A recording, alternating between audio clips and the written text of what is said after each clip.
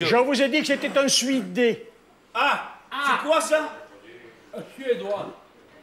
Oh, alors lui... Ah non, mais toi, tu as avec ton défaut de langue, le suidé, toi, surprise. Non, non, non. Ouais, il est blanc, rouge, bleu, non? Mais non, mais il est blanc, rouge, bleu. Vous chercherez dans le dictionnaire le mot suidé et vous verrez que c'est une espèce qui se rapproche de tout ce qui est cochon. Le porc, et qui vient le du sanglier, grec. le phacomochère, Qui vient du grec. le phacochère. La cochonne. Il est tranquille, mais c'est vrai que... Non, mais attends. Alors on part ici parce qu'il y a le Phacomochère, on monte là-haut, il y a les loups, on va dans les Pyrénées, il y a les ours, et mon pire, on vit. La colère gronde chez les derniers bergers de la région, aussi impuissants que désespérés.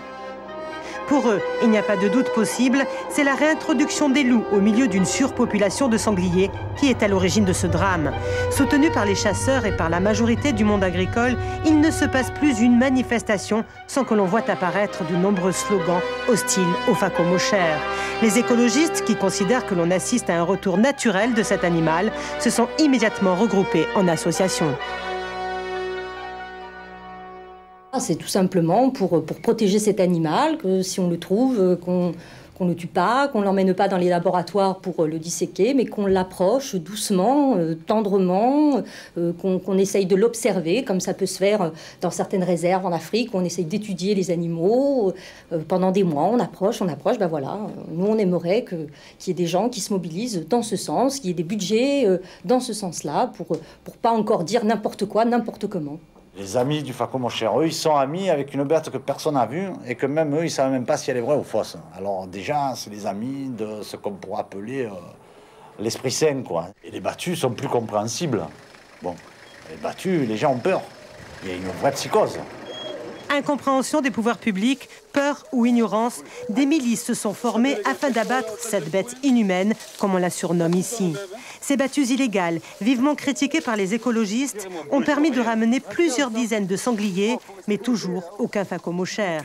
Ces images, saisies par les gardes fédéraux, étaient sans doute destinées à Virginie Laforêt. Voilà, Virginie, ce que j'ai à te dire. Si on se trouve masqué là ce soir, c'est pas parce qu'on veut pas, on veut rester anonyme. On te fera savoir les revendications en temps voulu, comme veut. Alors, mais c'est pour autre chose que c'est cagoulé, c'est à cause de l'animal. Parce qu'il est très physionomiste et il risque de nous reconnaître et venir nous emmerder dans nos foyers. Nos femmes et nos petits. Vous avez déjà rencontré des chasseurs, des bergers? Non. Vous savez à quoi ça ressemble un chasseur? Un chasseur, oui, ça ressemble à une espèce d'abruti avec qui pense qu'il y a une chose et pom pom pom pom, voilà, sans intérêt. De toute façon, on ne peut pas discuter avec les chasseurs. Virginie, c'est à toi que s'adresse ce message. Si tu veux venir à la battue avec nous, ben, c'est quand tu veux. On t'attend. On t'attend. On est sûr de faire en bouche. Ah, bien parlé. D'un côté, on monte la sauce du Phacomochère en disant ouais, c'est un animal qui est dangereux pour les troupeaux, donc on organise des battues. Et le fait qu'on en parle, du coup, effectivement, les gens sont intéressés, donc les gens viennent. Et en fait, les premiers qui bénéficient de la manne touristique, en fait, c'est les mêmes que ceux qui râlent sur les dangers et les méfaits de ces bestioles. Donc c'est assez amusant.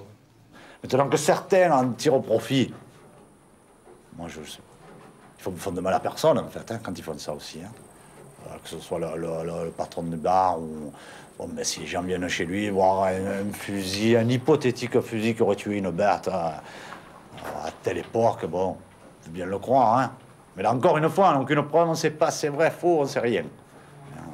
Donc si lui gagne son beurre avec son fusil accroché, tant mieux pour lui. Les touristes, ils viennent un peu, tu vois, ceux qui ont entendu parler de l'histoire, tout ça. Ils viennent, alors ils se font prendre en photo avec moi, tu vois, le fusil en fond, ça leur plaît, tu vois. Bon, ils boivent toujours un café ou deux, tout ça. Ça, je le garde, ça m'a fait un peu travailler. Les petits commerçants, c'est pas rose tous les jours, hein, tu es obligé de batailler tous les jours pour gagner un peu. Pour une fois en province, qu'on a la chance d'avoir une bête qui nous représente, une bête monstrueuse, mais très belle, eh bien gardons-le Phacomochère. Voilà, je peux pas mieux te dire. C'est pour ça que j'y rends un hommage avec une toile. Moi, j'allais peindre la lune et en étant en osmose avec la nature, ben, il est passé par là. Il n'a pas fait esprit pour qu'on puisse avoir une rencontre. Ouah, ça a été le flash et bon, je l'ai peint comme ça. Voilà pourquoi. C'est comme si je t'aurais dit, j'ai vu des extraterrestres. Bon, on dirait, Alain, il est devenu fou complètement. Bon, ben, je n'ai pas vu les extraterrestres, mais j'ai vu le Phacomochère. Moi, ça me suffit. Enfin, de toute façon, moi, j'ai ma conviction profonde et j'espère que les gens qui m'écouteront seront aussi convaincus que nous avons affaire à quelque chose de formidable, et surtout dans notre belle région du Var. Continuez à revenir dans notre village. Cette bête a existé, elle a laissé des traces, mais elle n'existe plus. Oui, c'est tout. Et je dis au boulanger, reviens. Tu te rends compte, un village de 1000 habitants sans pain, où on va? Le Phacomochère est-il dangereux pour l'homme ou n'est-il que le produit de son imagination? Légende ou réalité, il restera sans doute comme l'un des plus grands mystères du XXe siècle. La nature est encore loin de nous avoir livré tous ses secrets.